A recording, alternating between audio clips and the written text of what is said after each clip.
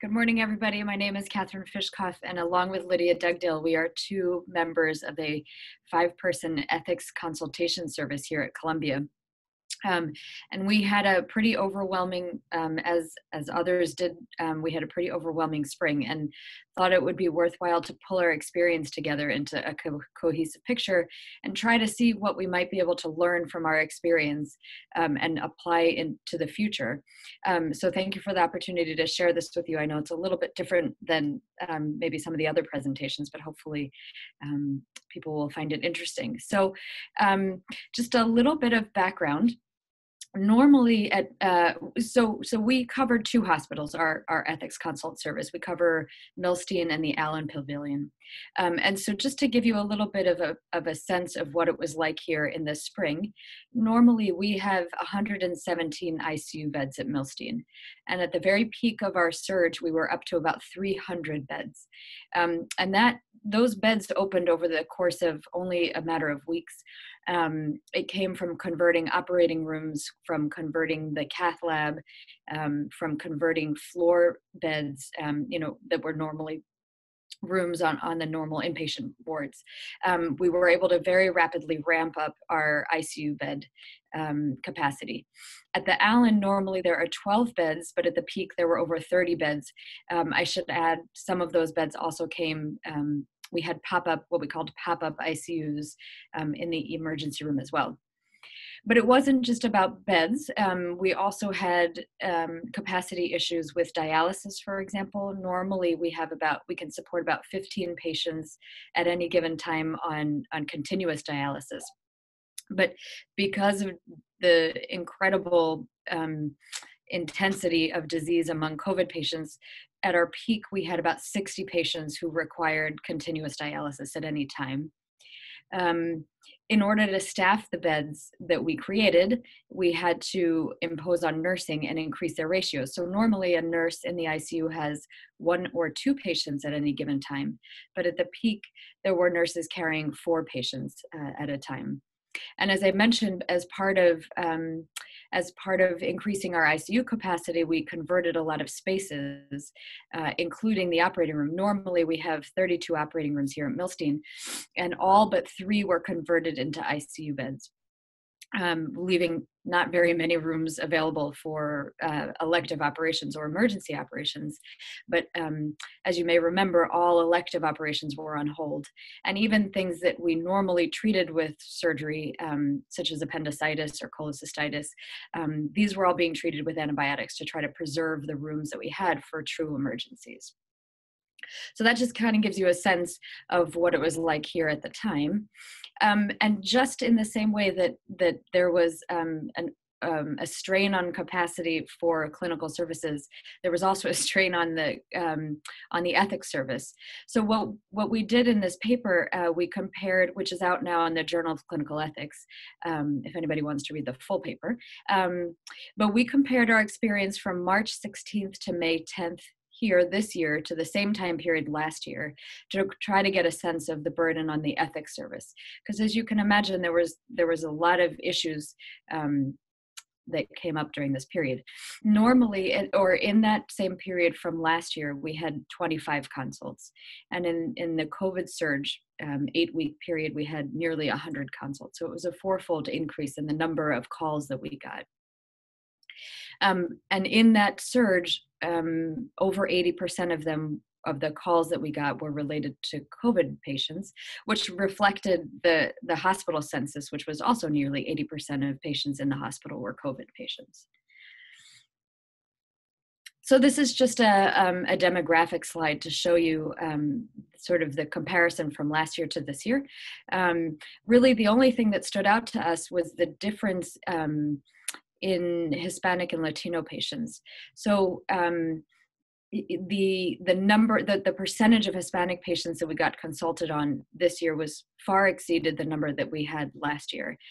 And we suspect that some of this is because during the COVID surge, Columbia served its community. And as you know, our community is widely a Hispanic and Latino community. And so while I don't have the numbers of the census at any given time the demographics of our hospital, we had a huge number of community patients here, and a lot of those were Hispanic and Latino patients. So I suspect that explains the difference from last year to this year, that it was just not that there were more ethical issues among Hispanic and Latino patients, but that they represented a greater proportion of the hospital patients at the time. The other thing that was interesting is that compared to this time last year, there were fewer patients who had advance directives on admission.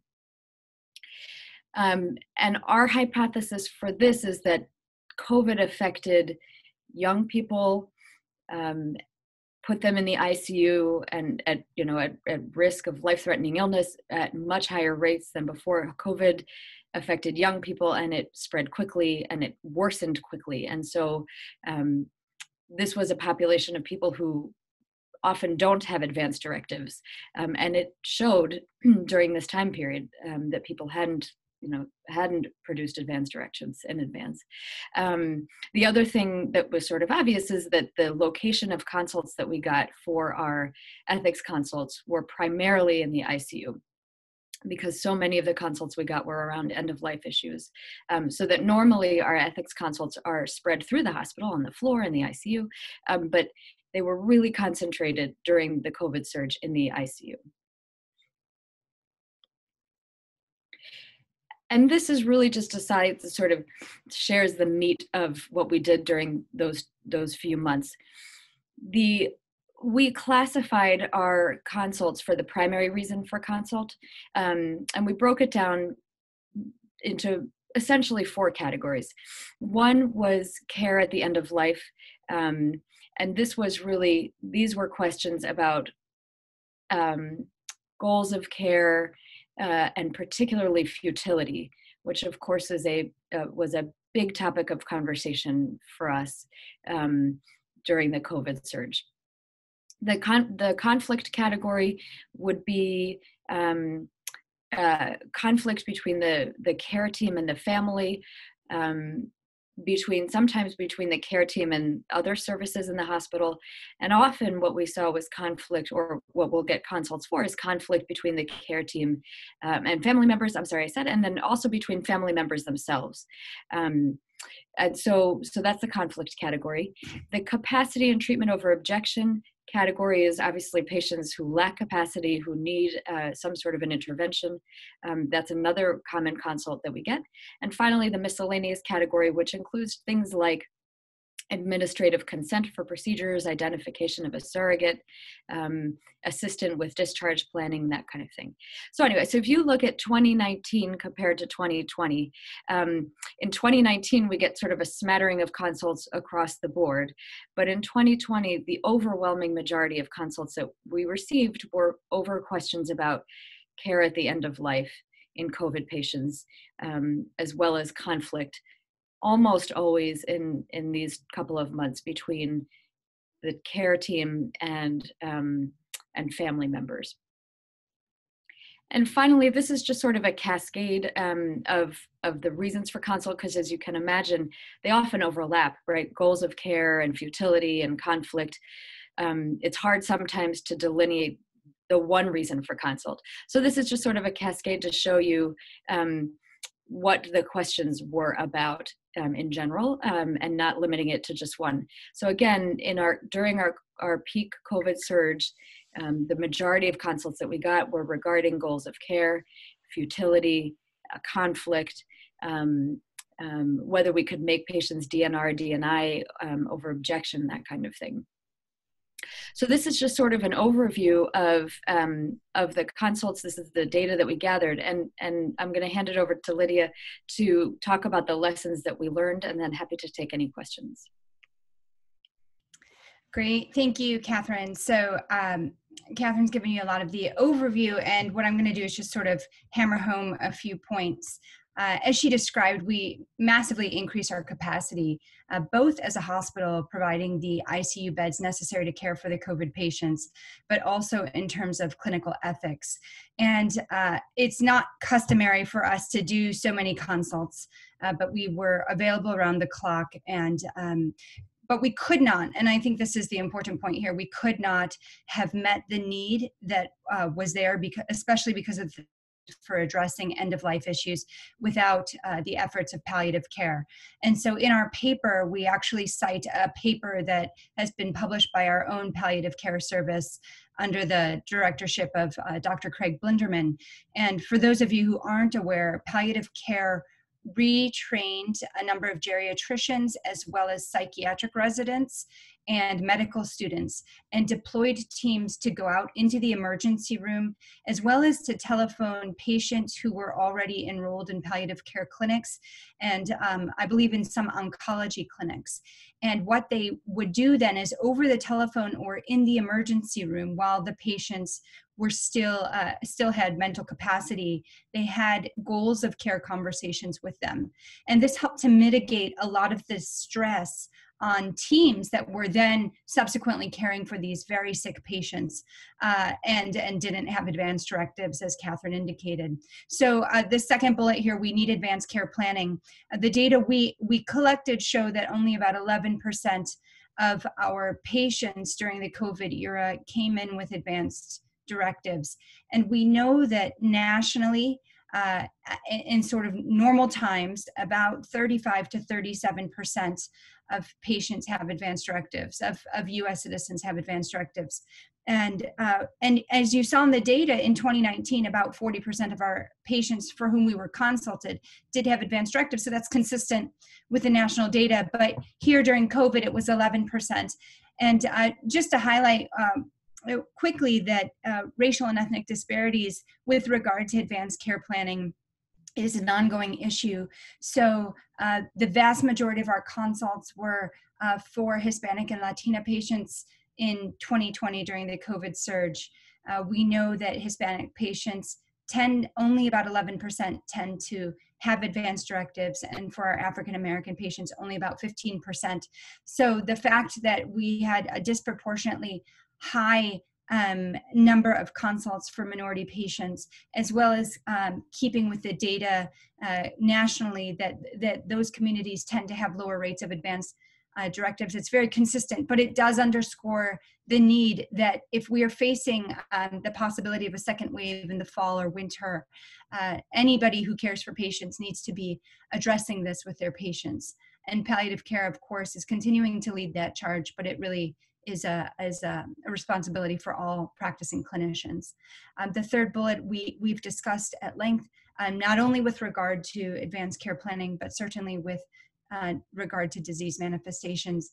And the fact that so many of our consults were for patients from the community, I think also it's the shift that in times of crisis, people tend to go to their local hospital, right? There's far fewer transfers across the country, fewer people coming from further afield to come to Columbia Presbyterian.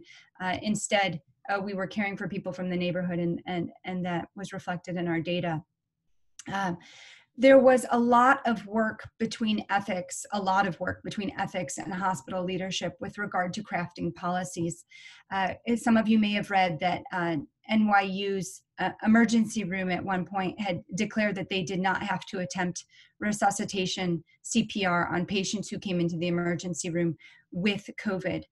We never just giving you 2 minutes, but great, thank you. We never enacted such policies here, but we were in very close conversation with hospital leadership on all variations of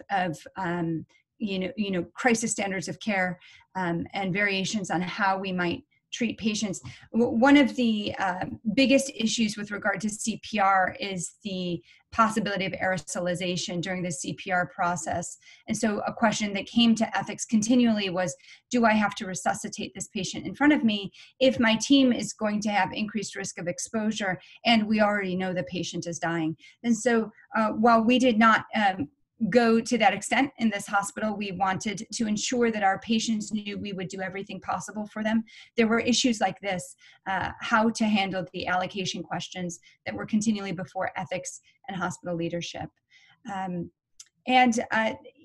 I think that probably the take home in our last minute here is the need for end of life goals of care, advanced care planning across communities. So this isn't just a hospital issue, but it's an issue for all of us. And there's been some conversation about whether we push to have a national day to do this, and some hospitals and communities have pushed for this, but a way to roll out conversations on advanced care planning and goals of care in advance of end of life and in advance of a second wave is vitally important. So Katherine and I are happy to take any questions you might have. Thank you, Lydia. Thank you, Katherine. This was very intriguing presentation. Any question, please post them, raise your hands, and I will give you access.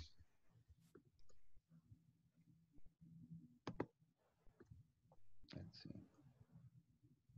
I don't see any raise hands. So maybe I can ask one while we're waiting for other people to chime in. So obviously the care of the disease has evolved quite dramatically from the early days. And so how have these concerns, the ethical concern, evolved? And I think in the early days, for instance, the major issue was also who should receive intubation versus not. I think nowadays it's probably less of an issue. But have you seen a significant evolution of the sort of ethical concerns surrounding the treatment of the illness? So one of the things that our leader, Dr. Ken Prager, always says is that ethics flow from the facts. And one of the things that was extremely challenging during the ethics surge or the COVID surge was that there just wasn't a lot of data to guide us. But to answer your question specifically, we also had to rely on state law. And in New York State, we are not allowed to withhold resuscitation or intubation without permission from the patient or the patient's surrogate. But what if you don't have enough machinery? So that's a very good question. And luckily for us, that never actually happened. We were able to continue to expand and expand. And if I don't know if people saw that we were in published a trial of dual ventilation, for example. So very early during COVID, we were concerned that we might run out of ventilators. And we trialed putting 2 patients on 1 ventilator, for example.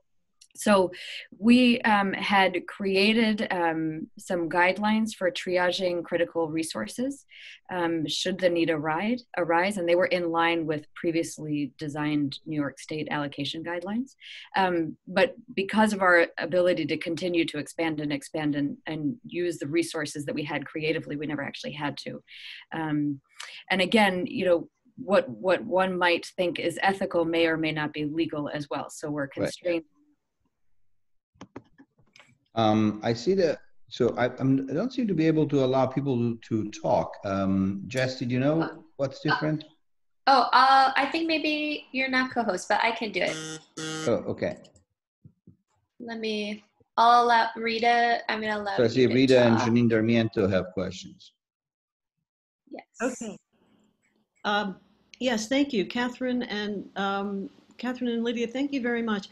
A question for the rest of us, I mean, the ordinary general internists and general surgeons and all the rest of us, is how much are you all been able to educate the ordinary doctors, nurses, social workers? I know it's uphill. I know people like Joita have been working with the medicine residents, but is this a priority for you?